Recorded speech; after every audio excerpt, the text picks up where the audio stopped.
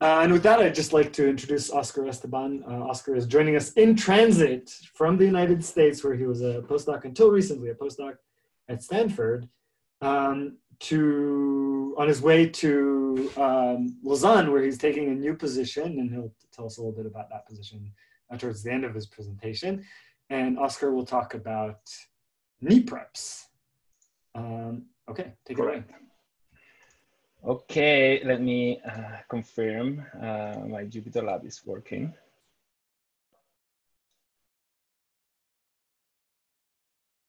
Okay, things look okay. All right, so let's get started a little bit with the Jupyter Lab environment. I'm gonna walk you through finding the slides. If you go to your left-hand panel, you will see this curriculum folder. Go there, then you should find a bunch of notebooks under the Wednesdays, Nipreps, Esteban folder. So I'm gonna start with this one. Because I'm gonna run it in a presentation mode, I have to do a little trick, but for you it would be fine if you just follow through doing double click on the name. You can go through the workflow, through the notebooks. So, of course, have to reopen all of them. There we go. All right.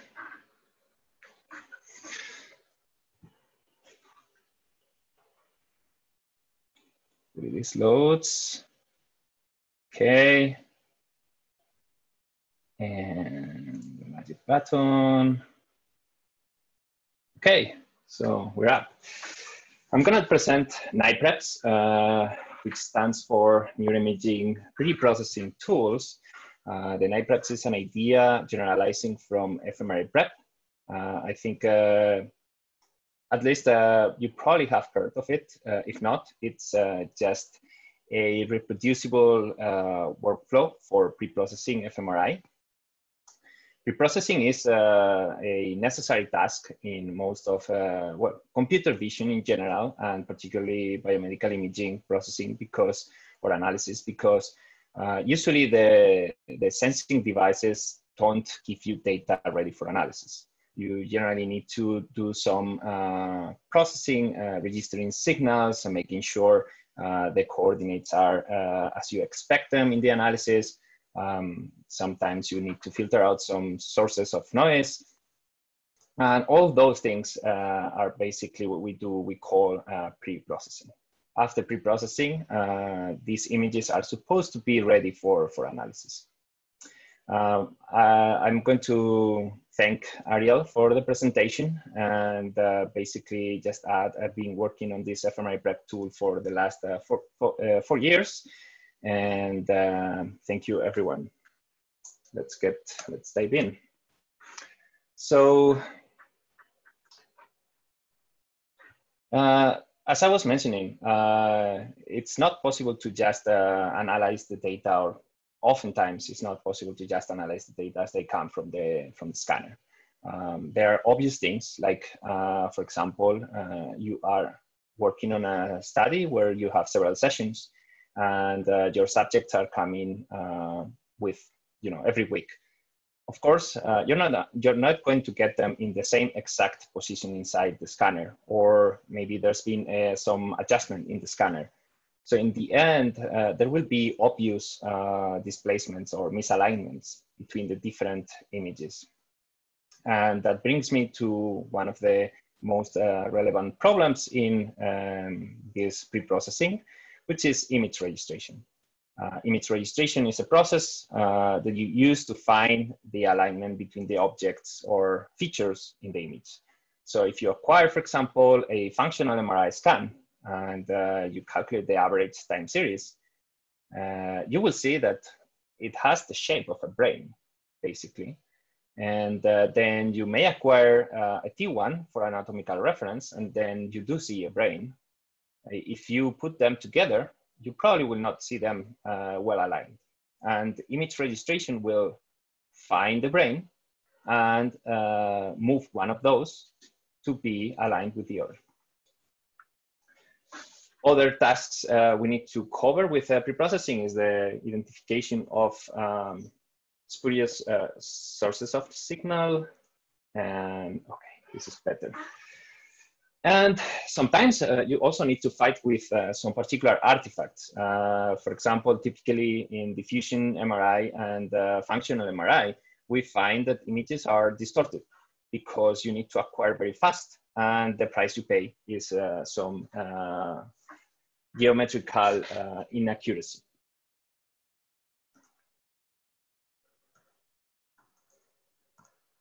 Okay. So the idea for Nipreps, and this comes right away from fMRI Prep, is to augment the scanner so that the data you get are ready for analysis. And we like to liken this concept of analysis grade data to the concept of sashimi grade data or sashimi grade fish. The reason why is in both cases, the product is minimally pre-processed and it is safe to consume. So basically how we got there is we started with fMRI Prep. It seemed to be quite successful, and we learned that people were in need of having this kind of off-the-shelf workflow to cover their preprocessing needs. So we thought, okay, there are many pieces of fMRI Prep we can identify and use in some other applications, for example, diffusion MRI. So why don't we just take them out, deconstruct fMRI Prep, and build a system where we can put all these components shared for the consumption of workflow builders.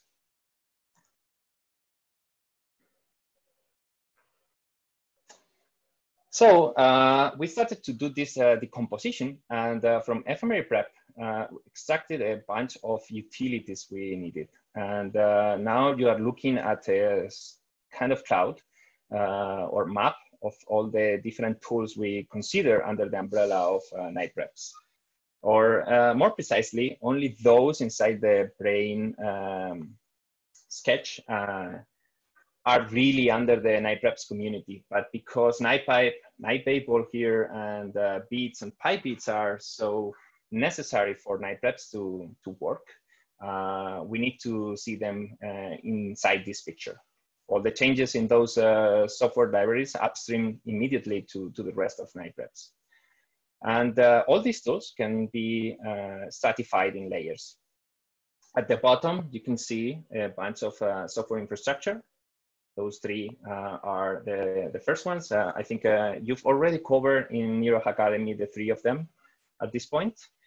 One of the first I see at the bottom part that is already covered by Nipreps is called Nitransforms. I will get deep into it in this talk.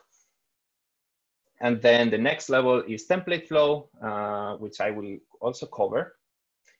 And then we have night workflows, which is kind of a miscellaneous box where we've been putting everything together, and probably we need to figure out a better use of it. But it contains a bunch of things, general workflows used by several applications. It also contains a reporting system, which is very important, as you will see later, and some extensions to NiPipe that we need to, which are experimental, and we can't push them to NiPipe directly. So we test them here. The next step in this middleware layer, we have crowd MRI, which I will speak a little bit if we have time. SDC flows, which covers this particular problem I was mentioning of the susceptibility distortions that diffusion and fMRI have. And finally, MRQC nets, where we are developing some deep learning models for several applications related to MRQC, which is the next tool. MRQC is a workflow for generating very nice visualizations of the data set. And then you can use those to screen for quality the data set, every image in the data set in a very efficient way, and also assign them a rating, and also generates some what we call image quality metrics, which is a vector of numbers we extract from different ROIs and different models we fit. And we then put them together or crowdsource them, so gather them together in this database I mentioned, Crowd MRI. Here on the left, and we are already touching the last layer, the top layer, the end user applications, is SMRI Prep. SMRI Prep is the structural MRI pre-processing tool. It's mostly a wrapper of FreeSurfer, to be honest, although you have all the options we used to have for fMRI Prep. So it also means there's another alternative path for structural processing without FreeSurfer. And then at the top, the two main important, or the most important applications currently existing, fMRI Prep and diffusion MRI Prep, the MRI Prep. So Nipreps are built using three main principles. They need to be robust, and that means robust against the variability of inputs. So using bits, we can basically adapt the workflow to any idiosyncrasy of the dataset. Because bits encodes every single detail of the dataset, it is possible to make all the decisions that previously were made by the operator of tools. Ease of use just follows the previous one, because if you don't have to set any parameter manually, then you can be confident of the processing, or basically of how you run the tool, because there are less degrees of freedom for you to make a mistake, basically. And finally, the glass box philosophy. If the first two elements work, but the tool is completely a black box, so you can't see anything inside of it, there's a big chance that many people will finally misuse the tool. So worried about that problem, we thought that fMRI Prep and Nipreps in general really need to let you see into the box and make sure you understand every single corner and pathway of the workflow. And we implemented this with a couple of tools. I'm gonna make the font smaller if I can. Okay, we're not missing much. So basically we implemented the transparency via a very detailed visual report that I will show later. And also the tool generates a dynamic citation boilerplate where every detail of the pre-processing is put in natural language, including all the reference to all the software and versions that you used, and also a very thorough documentation. So based on these three principles, there are some other foundations we want to have for these Nipreps. Nipreps only support bits, and they produce bits derivatives. And this is a very strong principle, which will not probably be workaround ever. Nipreps are bit subs, and that means not only the interface, which is this sometimes clunky. People feel a bit clunky, the fMRI Prep interface, because you need to always specify input, output, and the participant level. But I think that's been key for fMRI Prep to be easy to connect to other tools. So if you don't know anything about bit subs, I definitely recommend you to look through it. Documentation at this point is a bit old, although I know they are right now, in this moment, starting to work on updating it. So it's maybe a good moment to wait a little bit and see if the Google Summer of Docs is ended and the new documentation is posted. But yeah, so bitsubs. And then Nipreps have to be only for preprocessing. It's been a very common question for FMA prep, whether we would, for example, include spatial smoothing. And the response has been almost always no, because we don't want to take any action that will then indicate what can come next. Because depending on how you do the smoothing and the kernel width you decide, some analysis will not be possible on this data after the smoothing. And that's why we consider that smoothing should be before your analysis. But FMA prep will never, or for now, will never give you the smooth data. The next is just follows the previous one, and is at all levels.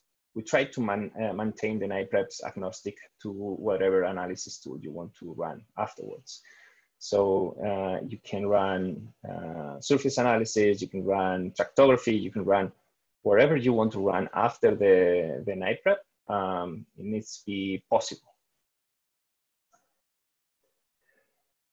Then this is the principle of documentation I've already mentioned. Number 6 would be that Nipreps are community driven, and probably the most important thing here is that we try to compensate every contribution via publications. And for us, the contribution term means is considered in a very liberal sense, meaning that even if you get involved in a very interesting conversation in the GitHub repo for one particular pull request because you are an expert, you are immediately considered one contributor to the tool. And therefore, every time we are going to publish about that Niprep or tool, you will receive an email inviting you to the paper. Finally, Nipreps are modular, and that's basically what made possible to divide FMA prep and strip out all the tools we wanted to have available for other Nipreps. And in particularly, we don't want to reinvent the wheel. So we try to use AFNI, ANS, FishSurfer, FSL, NightLearn, DiPy, everything at hand with permissive licenses and sufficient conveniency to build containers whenever possible. So let me walk you through these famous FMA prep reports, and we want to have this for every end user Niprep. Basically, the idea is that it needs to tell you not only whether your processing was okay, you need to learn and understand what that processing entailed.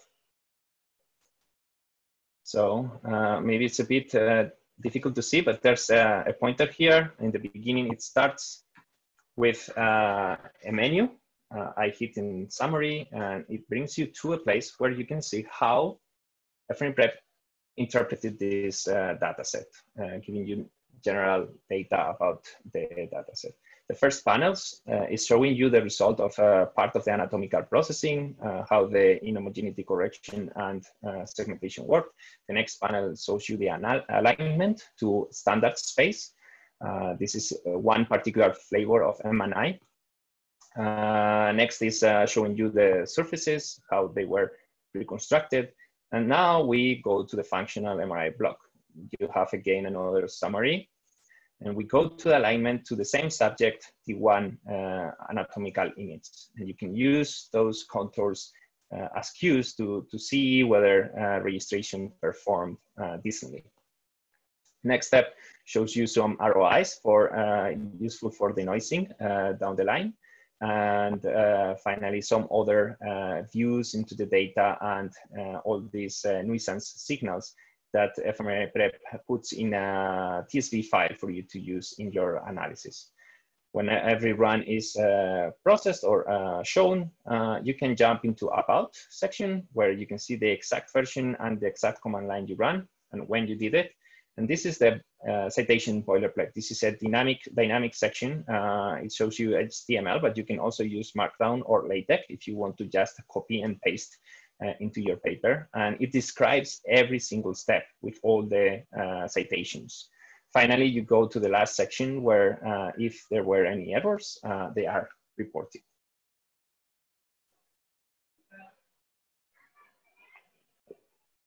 So in the following, I'm going to cover a little bit of this template flow, Niprep, which is, if you remember, one of these elements between the software infrastructure and the middleware layer. Night transforms, which is indeed in the middle of the software infrastructure. And finally, crowd MRI, which is in the middleware section, but touching very closely to the end user applications. Okay, now I have to switch. We are going to jump into the next Jupyter notebook, this one called 01 template flow.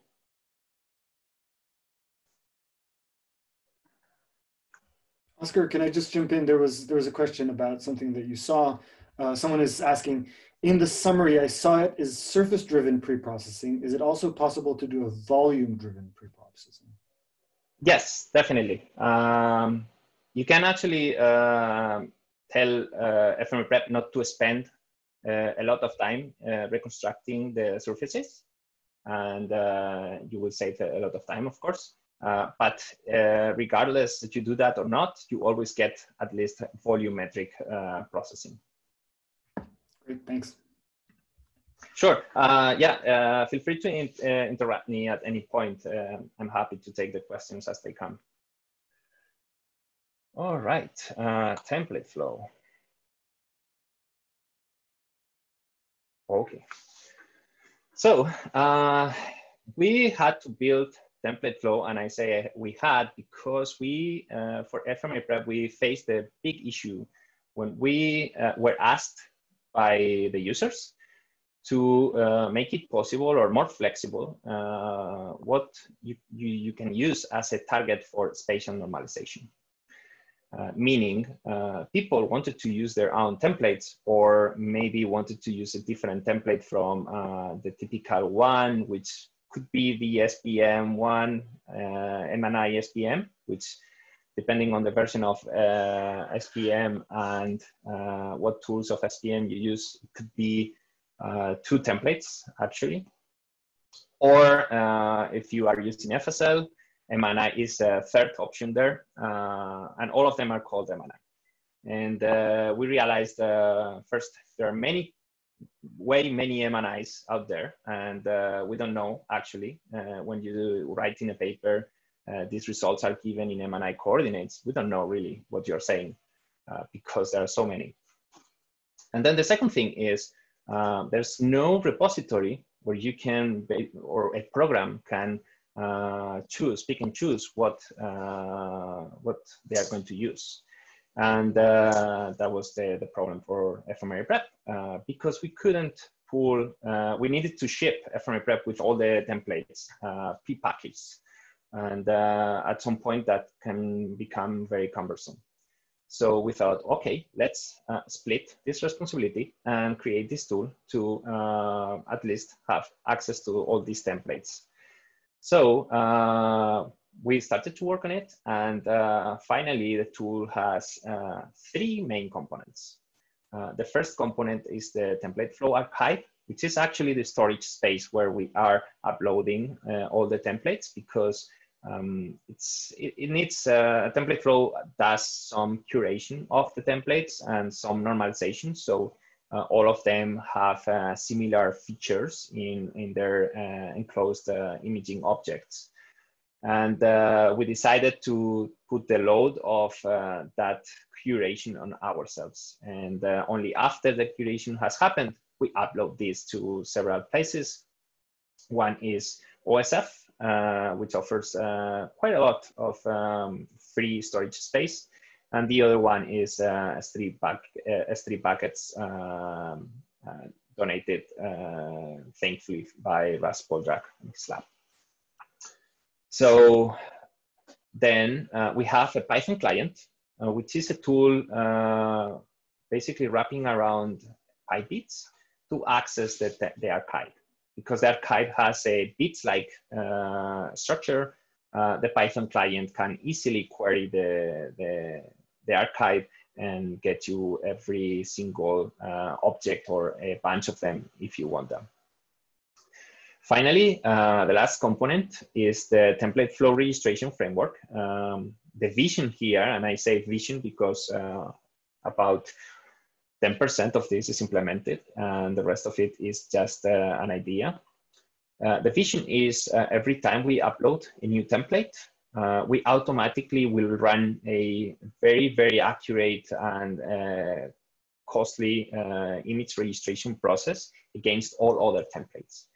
This way, we will obtain bidirectional transformations from every template and to every template, and use them to flow the information across templates. So if you decide to create a new atlas based on your own sample, so you create a custom template and work your atlas in there, your annotations are there, using this registration framework, you can then propagate very easily your annotations to M&I and other templates and perhaps check some things or just report on a more standard space. If you want to learn more, make sure you check the website, which we are currently building, and new things will come up because we are also preparing a preprint about this. So let's start with the easiest part, the Python client. The idea for us is to make it very, very easy for users in their command line or better said, in their Python shell to use to retrieve data from the archive. But also from, of course, from software, because the original idea was for FMRPrep to easily access all these templates. So it's as easy to install as just pip install. I will just use my pre-cached results here. I don't want to mess up the presentation. And then we have this submodule API where everything you can do is hanging from. So the first line you will do is from template flow import API. And for instance, you can check, well, what are the templates I have available here? And if you run api.templates, you get a list. You can see a bunch of M&I flavors. All those in the beginning, starting with M&I 152, are several templates done with methodologies of the McGill Institute based on the ICBM 152 subjects database. And as you can see, there is this the linear version, which is the one I believe SPM prior 8 is using. Then you find the nonlinear 2009 asymmetric, which is the one used with SPM and Artel, and is also the default for FMRPrep.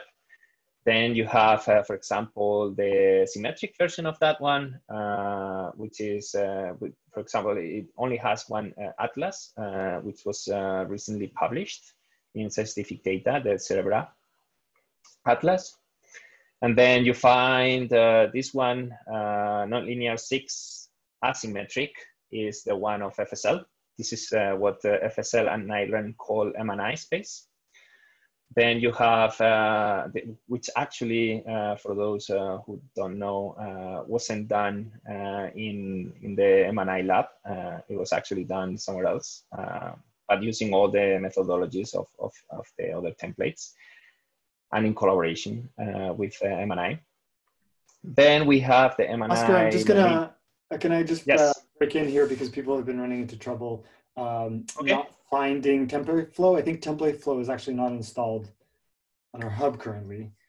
Yeah, but you need to run, I don't know if you can, if you go back, they should be able to do the user installation. So I was guess. just, yeah, I was just going to point out that. So I was just going to Oh, stop okay. you. So if you're watching this live and you're running into issues where you're not seeing template flow running like that exactly, that's an exclamation mark at the beginning and then pip install template. Yeah, very important. Yes, I'll type that. So remember, remember to use the exclamation mark and the user probably, because otherwise you will not succeed. And then the error should come up here. If it's not installed, you will get the error here. So hopefully, if you get to install it, there will not be any problem. You can try locally. The dependencies are very lightweight.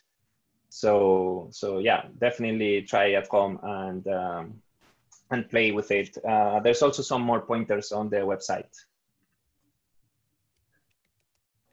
Anyway, there's a bunch of templates. For example, lately we are working on fMRI prep versions for infants.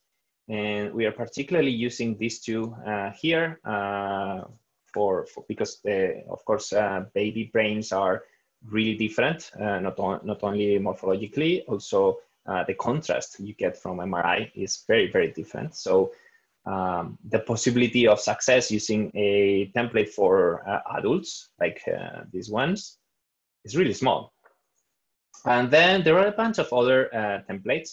For example, this one is a very old one from 2006 that the ANTS team made for the MICAI challenge of brain extraction, and is really, really good at that. So we use it in fMRI prep for that. And then, for example, we have this one, which is a rat brain. And then these two are free surfer, actually not. FS average is free surfers, and this one is the template for HCP coordinates and results compatible with the HCP pipelines, meaning the Glasser atlas, basically. So, as I was saying, let's say we want to pick one of these atlases. We want to use one parcellation. And how do we do that?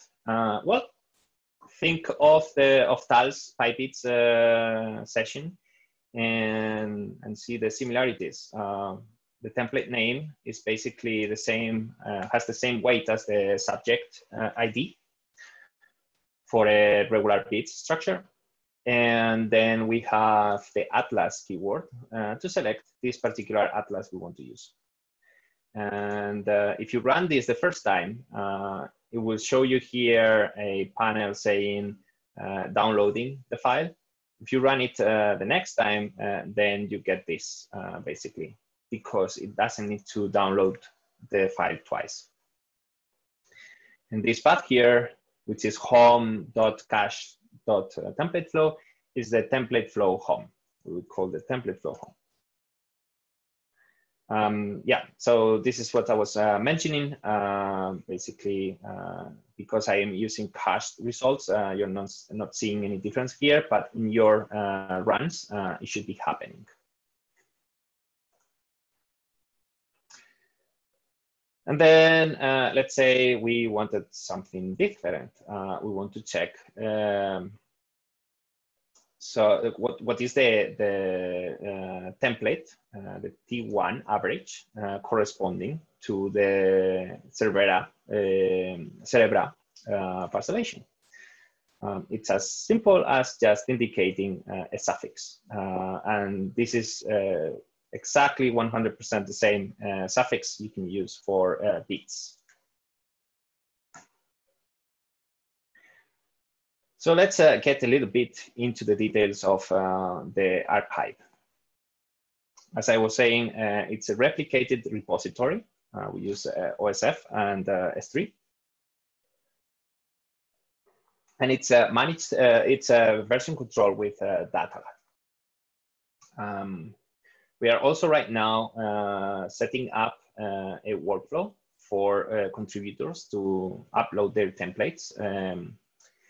Because right now, the data lab workflow, if you try to use it barely with no tooling, is really difficult. And we identified that that would be a bottleneck for people to add their templates. So these are basically the types of data, the data types you can upload. First, of course, nifty images, which they have to have at least one population average of some, for now it's only brains, but it can be adults, it can be babies, it could be rodents. Then you can also store masks. Typically, a brain mask at least would be found to make the template usable. But usually there are other masks or ROIs in the repository, in the archive. Then atlases, mostly parcellations, and also transformations. These transformations are those I was mentioning in the beginning that we obtain every time, or we want to obtain every time a new template is uploaded. And these transformations show the path or the mapping to other templates. So all the previous data types can be mapped onto any other space.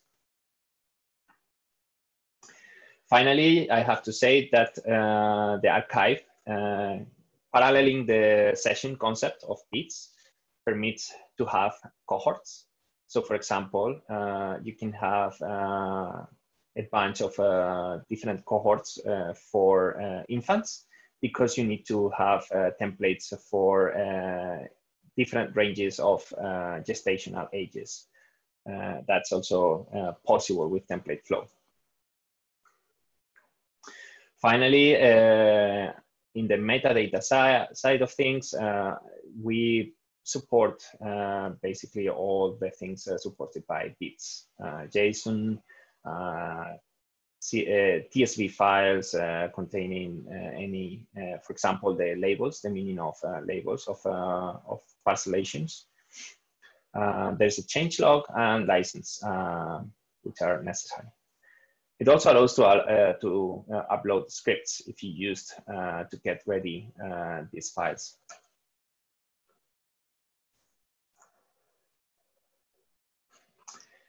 In addition, and this is available at the website, you can browse the archive and check what is right now up there using the online browser. This is, as I said, following this link here, or just going through the website.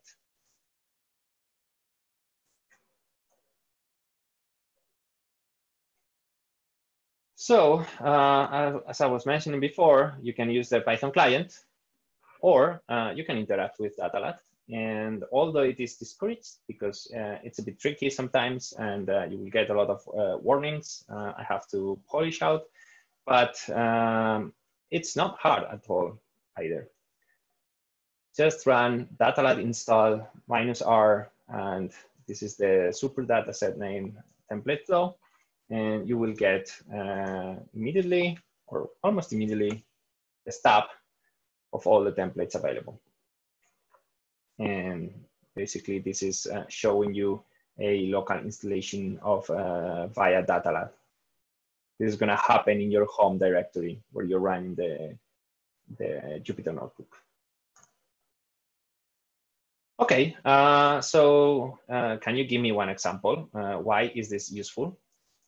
Yes, let's say you use the fMREP to extract some, to obtain preprocessed data from some task.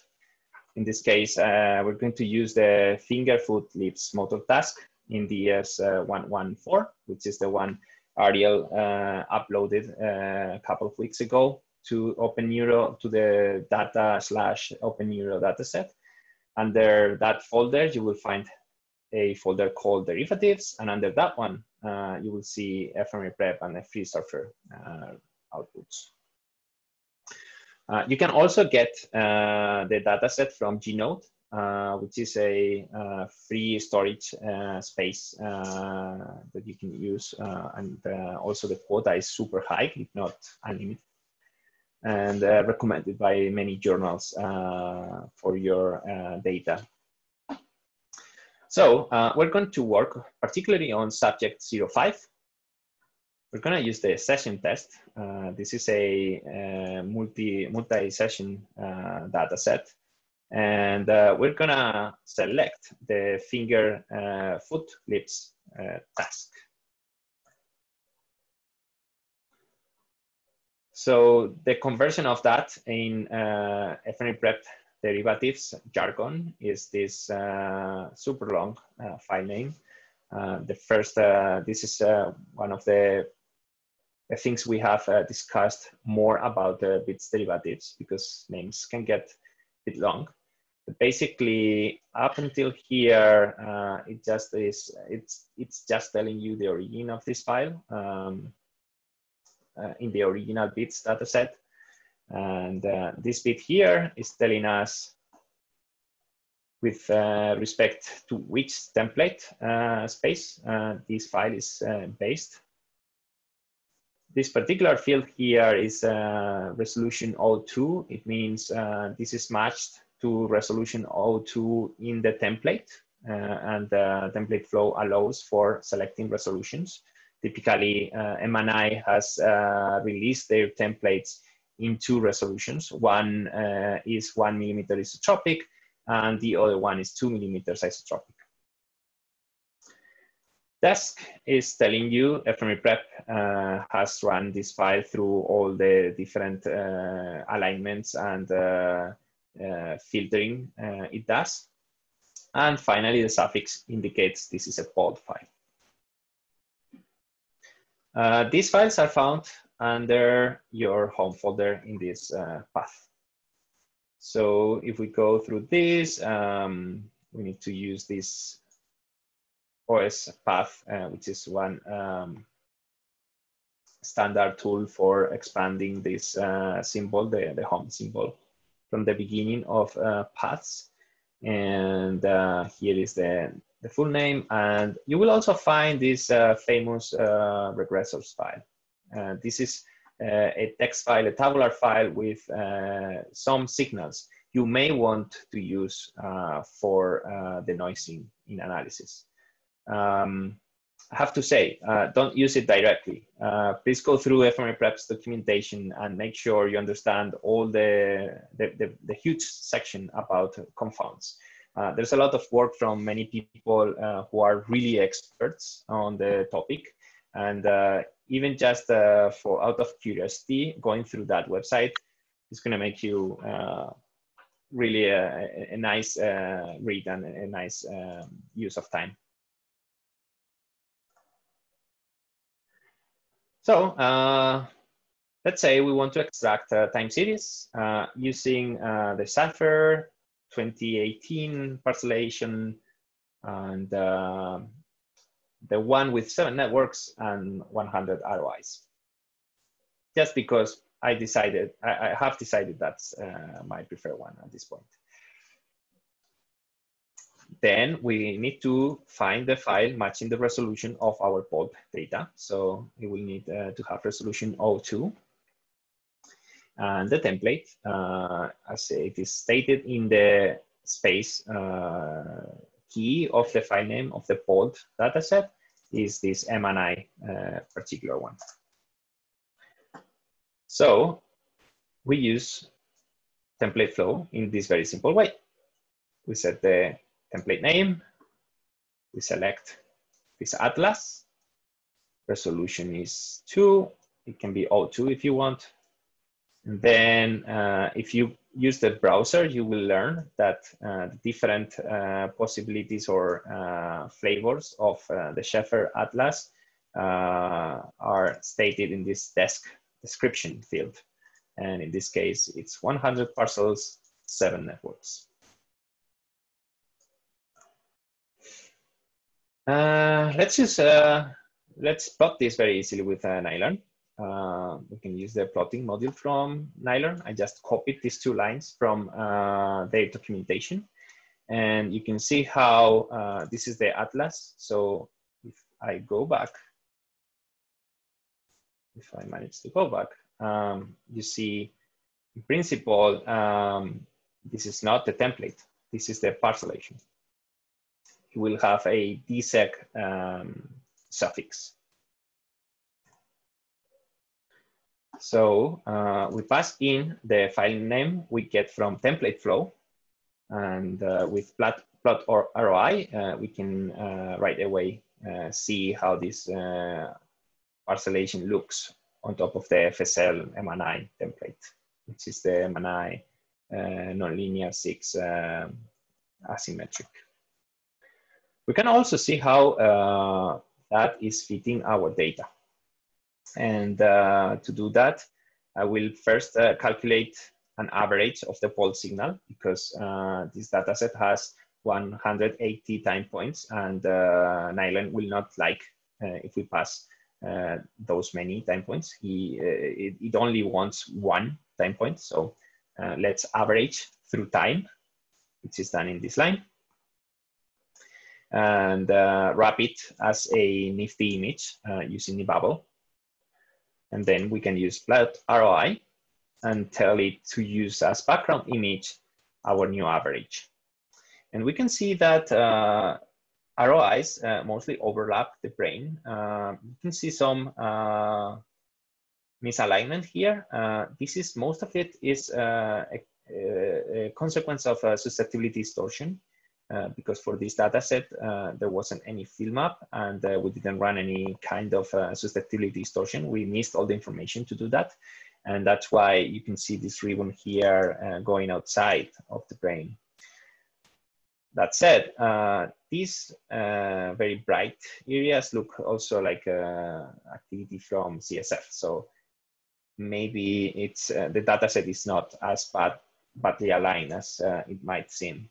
So let's just extract the time series. The idea is to go for each of these regions, average all the voxels inside, and generate the averaged time series. So we have 100 parcels, so 100 time series times the number of time points in the dataset.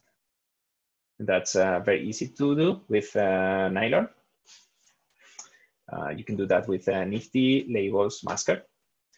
And you can see we use the template flow file name we got. We're using this standardized because I just copied it from Nylon documentation.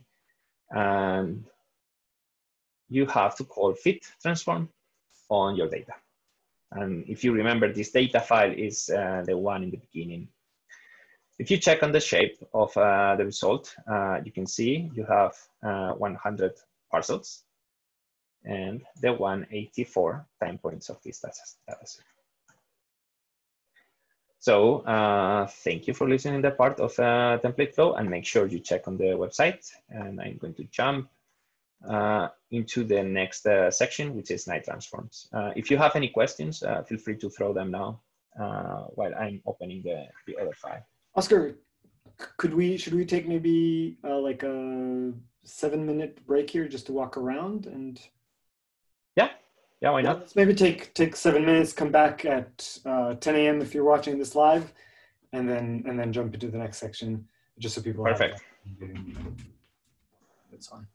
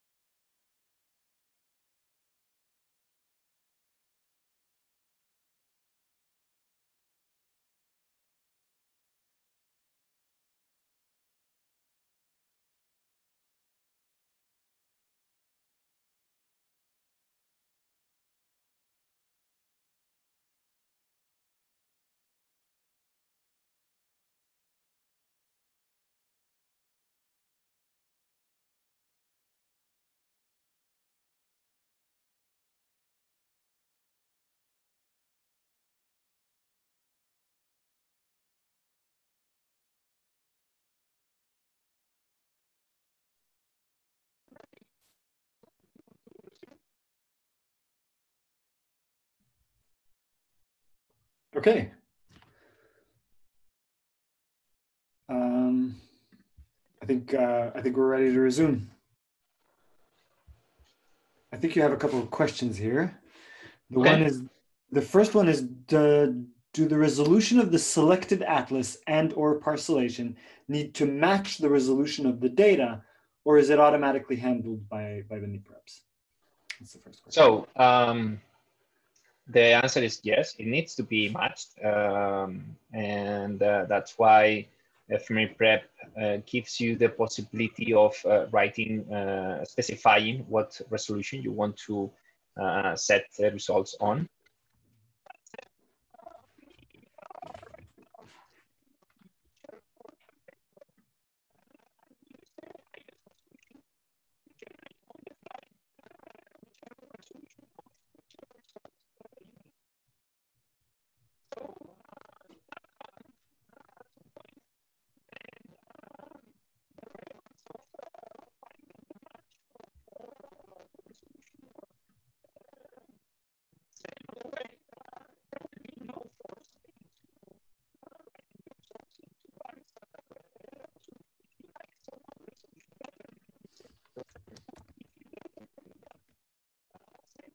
You are asking. Oscar, sorry, your audio is very choppy just for the recent couple of minutes. Can you sorry speak again?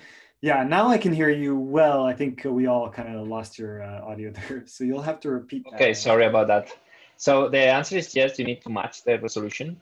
However, there is this pull request or issue open in template flow where we want to, using the highest resolution of the template, generate on the fly dynamically any resolution you pass in that you want. Okay, there was one more question. Is there a way to use template flow to determine the resolution of the bold image, say if you're using older data?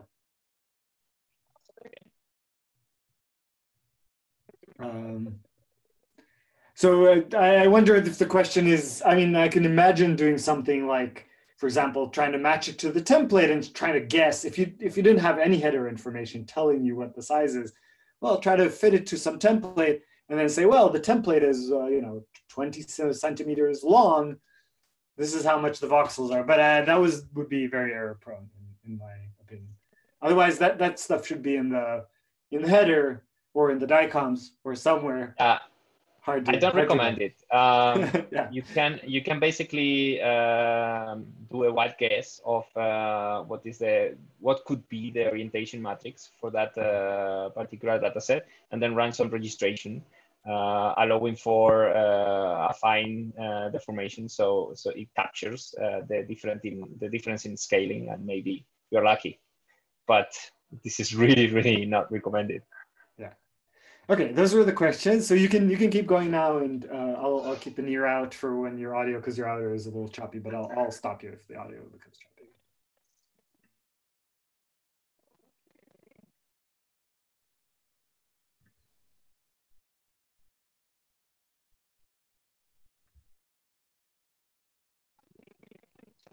I probably shouldn't have said anything because your audio is choppy right now.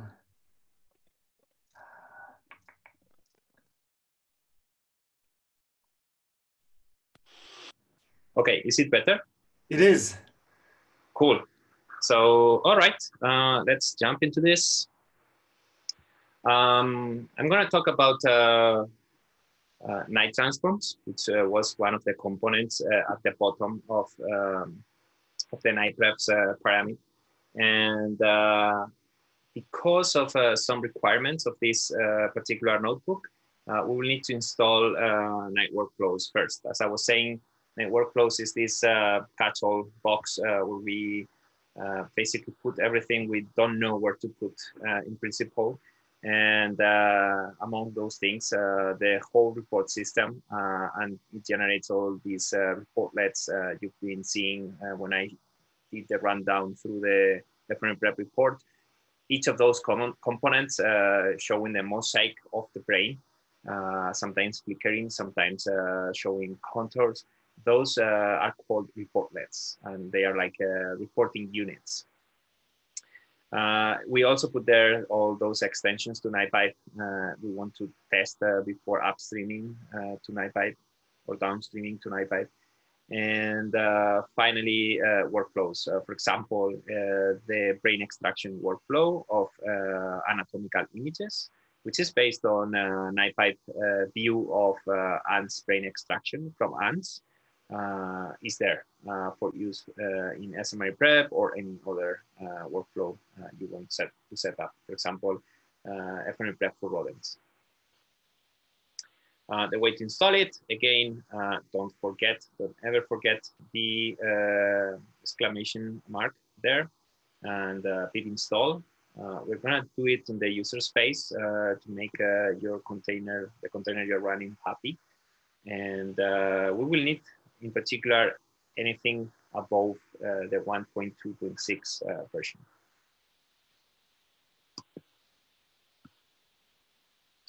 So the reason we need these night workflows before we start is because I want to show you the reportlets in line here in the notebook.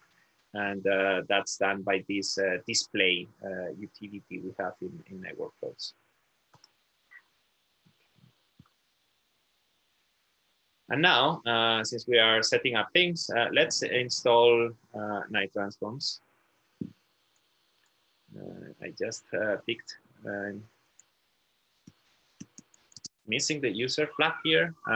So remember exclamation mark because we're going to run a bash command. This is the way of telling Jupyter Notebook that we don't want to run Python. Then pip install and then user space and night transforms. Hopefully you will not get any issues and get this 20.0.0 RC3 version installed.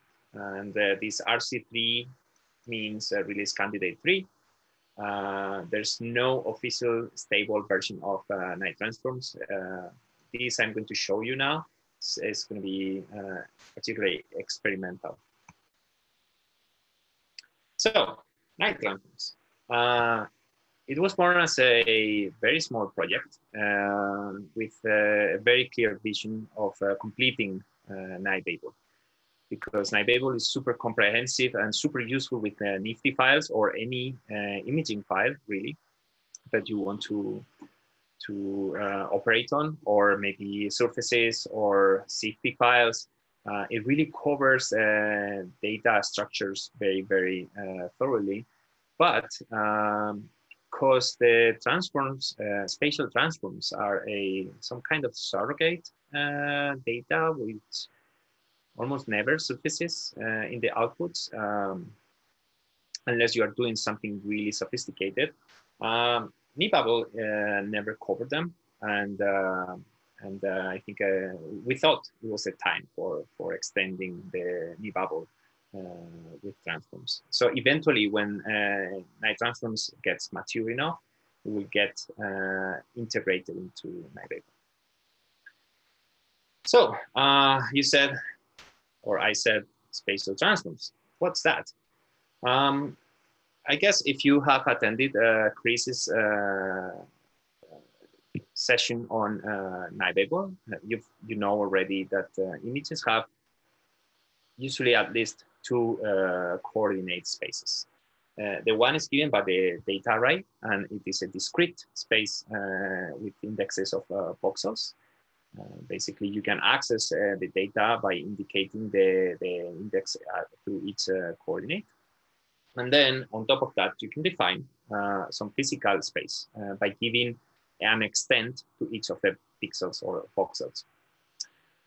And because of the reasons I mentioned in the beginning, even within the same session, different MRI acquisitions or other images, of course, much more if you acquire with a different device.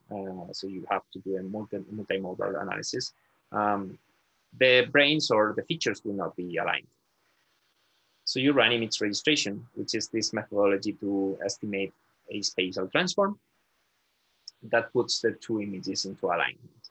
And it means if you try to fuse the information of both, you will see that, for example, if you have some signal coming out from the eyes, you don't have 4 eyes in the fused image.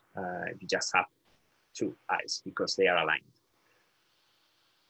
And I just made a little comment indicating you how these methodologies usually proceed. Basically, they look at features, and for example, mutual information will be a cost function to lead some registration, and it will penalize if there are 4 eyes in the fused image instead of 2.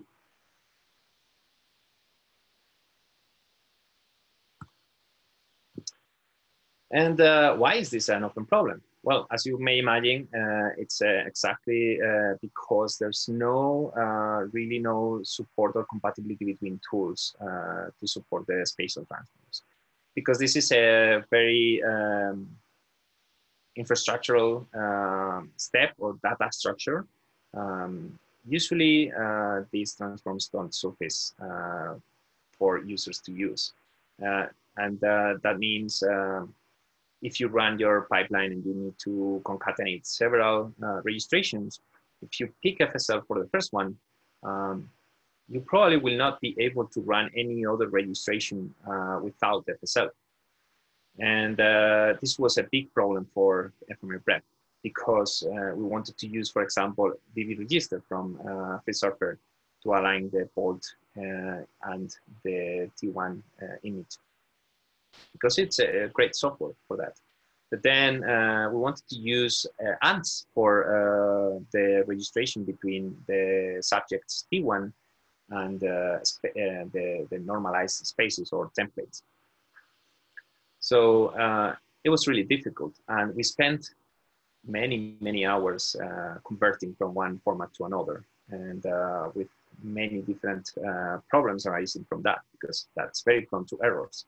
So in the end, we realized we really need a tool that is simple and makes applying transformations really easy.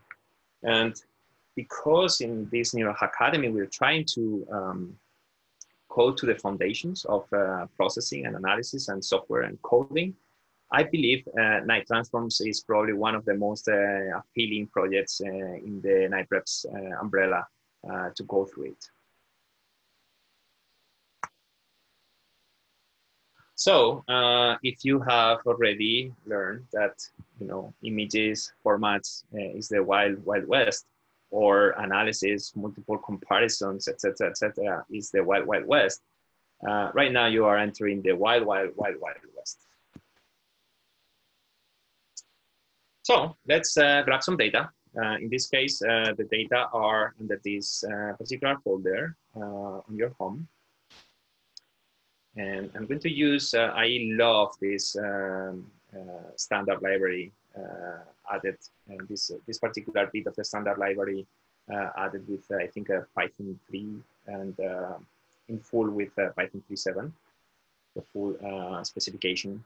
But yeah, this path object from pathlib is super useful and convenient. And it has this very cool way of writing out paths. It's really easy to see it. So we're gonna use eBubble to see the features of this pre-processed T1 image I got from FMRPrep.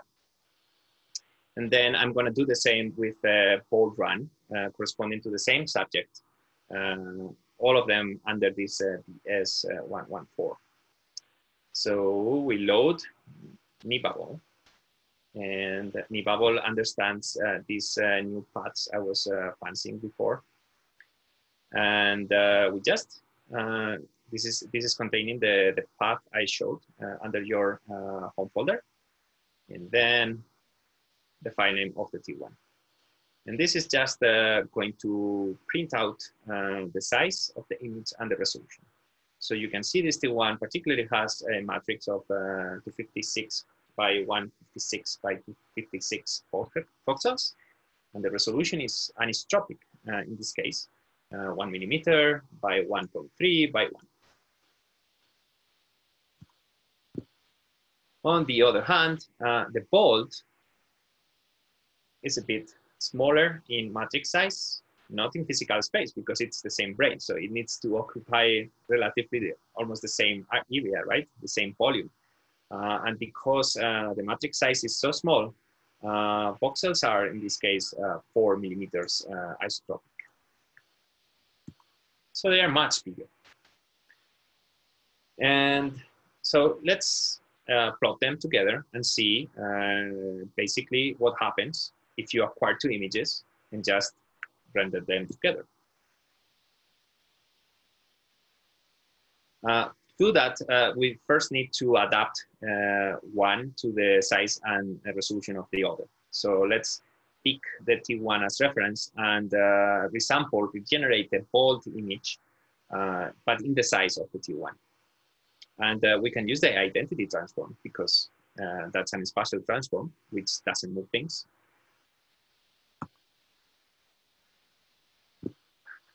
We create this new identity transform, and we're going to call it or use the variable name identity underscore XFM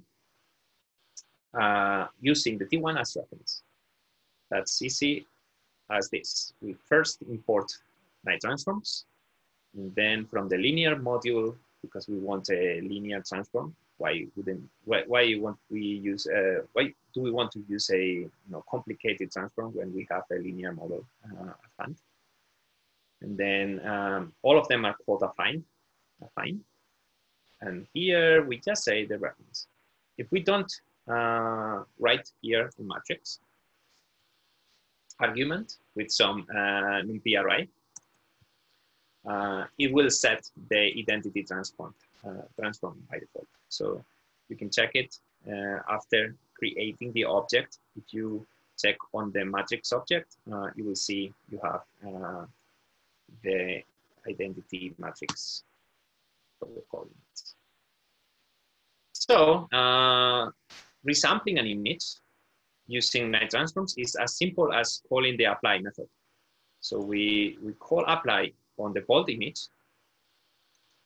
Remember, this is the transform object, and we obtain another image, but this new image should match the size and resolution of the T1. And yes, that's correct. Now we have the same parameters. Let's visualize it. We use this display tool that we imported in the beginning. And we use, on one hand, the T1 as reference, and the resampled in T1 space as the moving image. And if we hover over this reportlet, we'll see the two images flickering. You can see here on the top left corner of the reportlet, you can see how it's flickering between M for moving and F for fixed.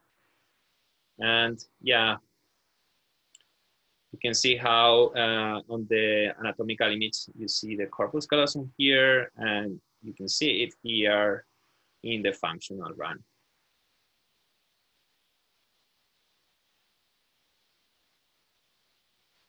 So yes, those brains are not aligned.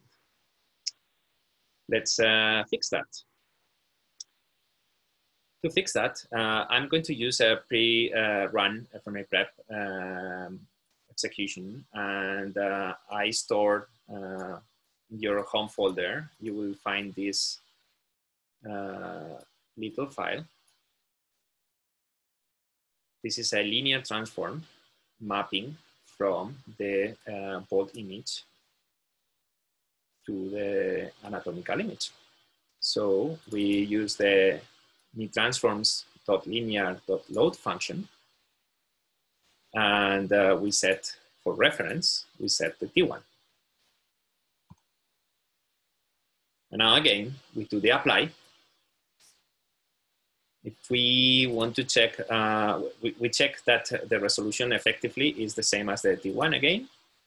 And now if you check on the matrix of this transform, you will see that now it's not the identity transform anymore.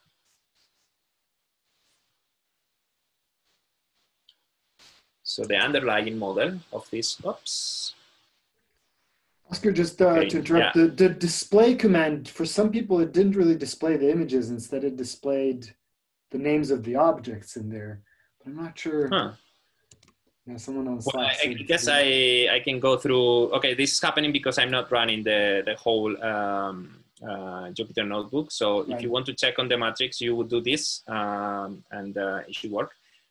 Regarding the display, I can try to help over Slack after the. Okay, yeah, somebody wrote in the Q&A the answer to this. It's about importing. Okay. It's an import that's missing there, or that wasn't, you didn't run it, so it ran some other display instead. Oh yeah, that's right. Because there's a namespace collision with something else. Yes, yes, that's probably true. Okay, I'll note it and change the name for this display. Great. Okay, thanks. So we apply the transform with the apply method. You have it here. So this is the transform object, and this is the apply function, and this is the bold image. And now we scroll here. If we hover the image now, you can see how the corpus callosum roughly aligns. There's still some distortions, and this is this distortion I've been talking about all the time. So sometimes, especially for example here in the ventricles, which give you a lot of signal, you can see how there's some misalignment here. It's because the bold image is stretched, and you can see the misalignment as well here. So that's why you want to fix or address susceptibility distortions. They are also typical here in the ventromedial prefrontal cortex. You can see here a lot of dropout. T1 has some signal, and here there's usually a void in the bold and the diffusion data. And in this particular case, the researchers didn't want to acquire the cerebellum for some reason. Okay, so now we're very happy because now we know how easy it is just calling one apply function, basically loading in a file generated by any software that you run registration with, and then call apply, and you will have your images in the new space. Okay, but can I do the other way around, basically? Define some ROIs in the subject space and take them to my native space of analysis, diffusion or functional. Yes, of course. That would be just inverting this transformation. So inverting a transform is really easy with the Python default operator for inversion, which is this symbol. So basically this line is telling, okay, invert this particular transform and write it here in this, under this reference. Now we also need to change the reference because now the reference is going to be the bold dataset, not the T1. If we run this and apply the transform, the new transform on the T1, because now we want to move the T1 onto the bold, we can see that the reference, you can see it on the left corner. The functional image is the fixed image, and now the moving image is the anatomical image. And again, the images line up. Of course, we are losing a lot of anatomical resolution because now we're using the super big voxels of the bold image.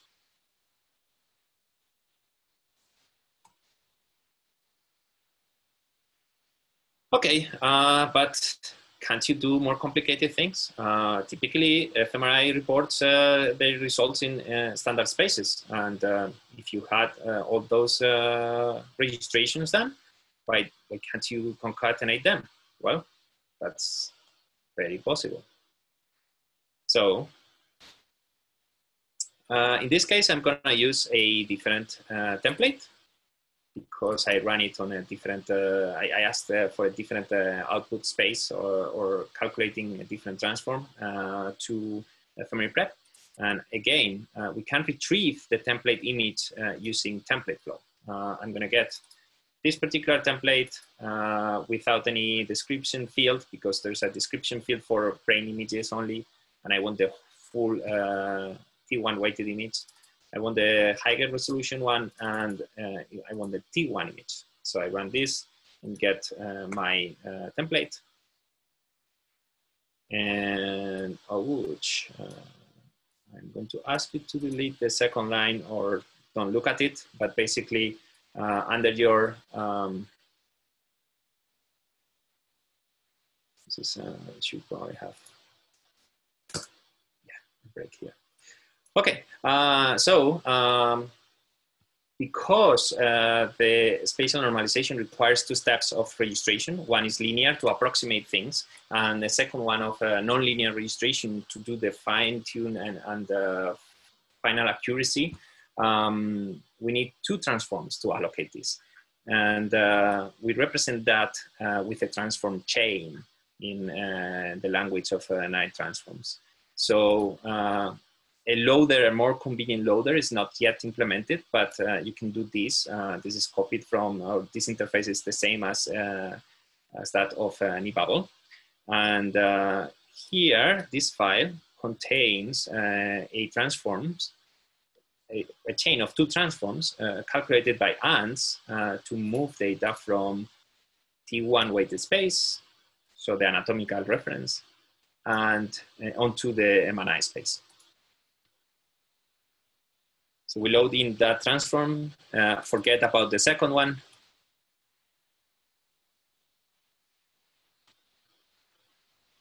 Okay. Okay, I just said this. So basically, we're going to see the first step of the transform. So this was our transform object. We select the first step, and we're going to call it the linear component of the transform.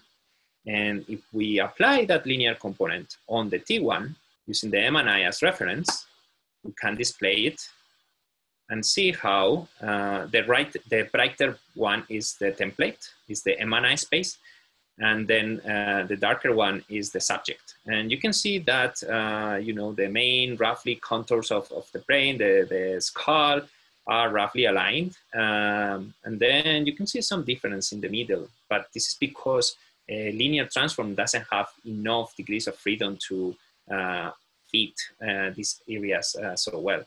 And that's why you have a second nonlinear component.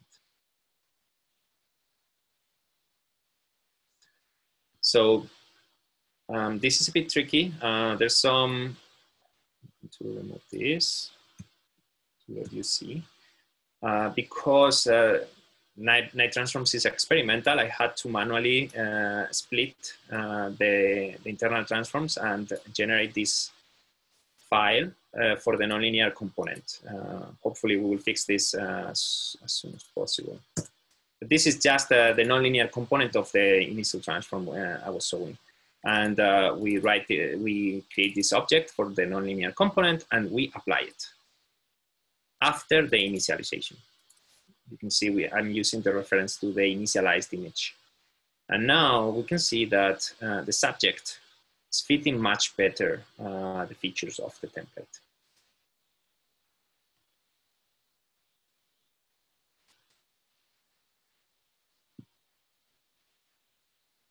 If you want to check on the in this second step of nonlinear transformation, we can render the initialized subject image and the subject image after applying the transform.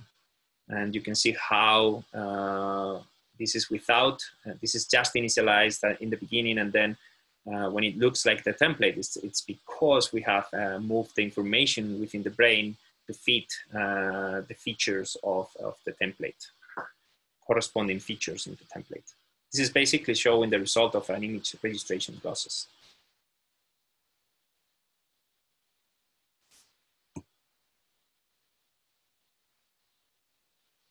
Okay. So, well, we have all the transforms from bold, stepping in the middle with the T1, and then we have the template. Why don't we do the full thing together? Yes, you can. Just use the concatenation operator of Python. So the plus symbol. And we have the first transform we want to apply is from bold to the T1. The second one is from the T1 to MNI, the linear section. And then finally, we have the T1 to MNI nonlinear. So we put them, we concatenate them together. This parenthesis will give us another transform object composite of the three. And then we call apply. And we call apply on the bolt image directly. And we are going to compare directly to the template. So MNI, NNI. And as we can see, now we can see the bolt dataset fairly well aligned to the template. Still, some of the distortions here, for example, are more exacerbated because of registration. But you can see how the corpus callosum is roughly fitting. Okay, so I'm going to recap Oscar, now. I have a question, and it came up also in Slack. How do you make the images flip between the two views? You hover over it? So that's a very finicky trick in SVG. Those SVGs have a JavaScript embedded in them. Yeah, but technically, just when viewing this, just by hovering the mouse over, you make it flip back and forth? Yes, because there's this JavaScript listening to the hover event of the browser. And then yeah, that answers the question. Somebody was wondering, they noticed that sometimes it flips back and forth and sometimes it's static. And the difference is your mouse is over it. Yes, correct. It's only when I hover it. Great, thanks. So we created night transforms to provide a Pythonic interface to manipulate the spatial transforms and apply them and move images, move data, move coordinates, everything. And we want it to be a compatibility tool across software. And for that reason, this project is really fun. I really recommend you. I'm going to do in the next slide or next two. But because we want to ensure this compatibility, it's been test-driven development. Right now we have an 88 or 99% of code coverage with tests. And for most of the cases, we first write the code of, for example, we want to read from AFNI and apply and convert it to ANTs. And we first write the test, making sure it works, and then we write the code. So I really, if you are looking forward to join some open source project, Night Transforms is really fun, and we're trying to exercise our engineering. So let's go through what happened underneath. We offline, somewhere else, using fmrprep, we found some spatial transforms. Those spatial transforms are a data object giving you a mapping from one fixed space you take as reference onto a different space called moving, because that's the image that will finally end up fused on top of the reference. Then, if your objective is just to map coordinates, for example, you define a contour on this image on the left, and you want to move it to the right, you just do this map function here, and it will give you the coordinates of that object in this other space. But if you want to bring the information here, which is what we usually understand by applying a transform, then you need to take this three-step procedure. So to bring all the information from this image to this image, we need to go through, iterate over all these crossings here, all these voxels, and find their mapping in the moving image. So it's sometimes confusing, and many people are confused by this because in reality, the direction of the mathematical transform is reversed. It's not from, in the example I showed before, it's not from the bolt to the MNI template. It's, and on the contrary, it is from the MNI template to the bolt. Oops, sorry. And then the last step is because our voxel in the fixed space fell somewhere off grid, we need to do the an interpolation and calculate a value here, considering the value of the data in the neighboring voxels, and that can be done with apply. which is the function that I showed before. So every time I was using apply, in reality, it was using the map function underneath, which is really the mathematical operation of calculating the transform of coordinates from one space to another.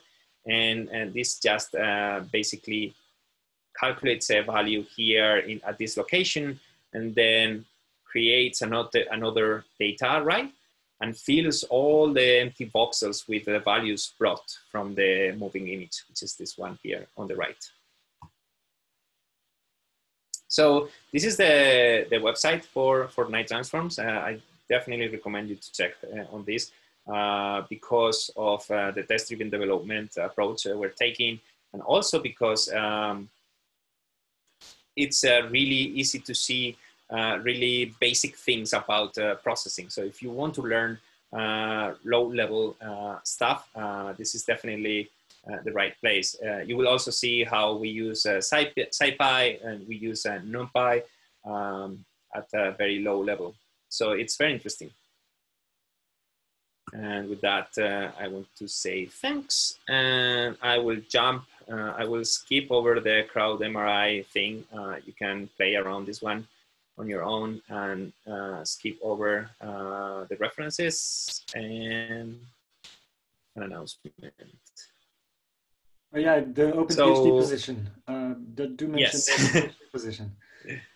So yeah, for references, you have here basically a compilation of things we have already published. Definitely check out on the Nipreps website, TemplateFlow website.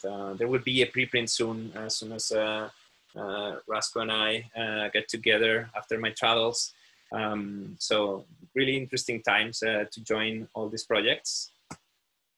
And then, yes, there's an open PhD position to work with me in Lausanne, starting as soon as you can. And there will be a lot of functional and diffusion acquisition. We'll be looking at the processing, evaluating different alternatives and the reproducibility, and also the regime where things work and don't work, mostly focused on connectivity analysis. So please contact me, and yeah, thank you. Thanks very much for listening. Thank you, Oscar. There's one more question in the Q&A. The question is, if you want to match the parcellation to the data with knee transforms, which of them would you treat as static and which is moving? If you're resampling, right? Because you're going to have to do some resampling. Which space should you do the resampling into? So I'm going to try to answer the question by answering a different question. We wanted to create, one of the reasons why we created Night Transforms was because we want fMRI prep to give you time series. So we really need to implement that use case. And for us, it was important to allow the user to set any arbitrary resolution for their data. Or even if you can work on your original native space, the better. So the idea or the plan is to bring the highest resolution annotation you have or parcellation you have into your data space. That said, resampling things discretely valued images is really tricky.